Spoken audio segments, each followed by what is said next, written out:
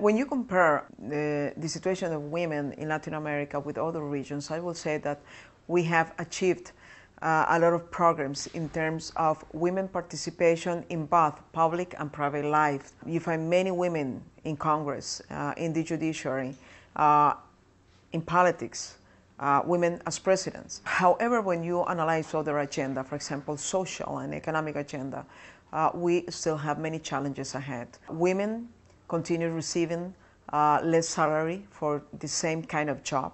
Women have a higher unemployment rate in our countries.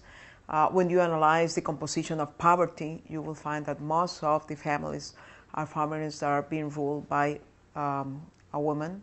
And so I would say that probably, and also the other big issue is violence against women. So those are probably the three main challenges we have: violence, the social issues, and the participation of women and the conditions in the labor force.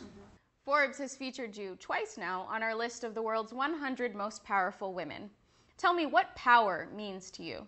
Well, power is an amazing instrument that you can use to bring progress to a nation. So it is a privilege to have access to power, but it has to be understood as a tool to serve others and not to serve yourself.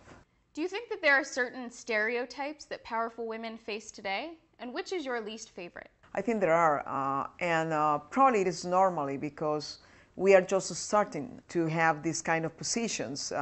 One of the stereotypes is that we are weak, and it has to do because probably we are more in favor of bringing consensus to take decisions, to dialogue with the different groups. We understand success not as the result of just one person, but as the result of a team. So that kind of different ways of dealing with power, I think, is misunderstood. What is important is to understand first that if you are able to overcome your internal limitations, as a woman, you will be able to conquer any kind of goal you want to.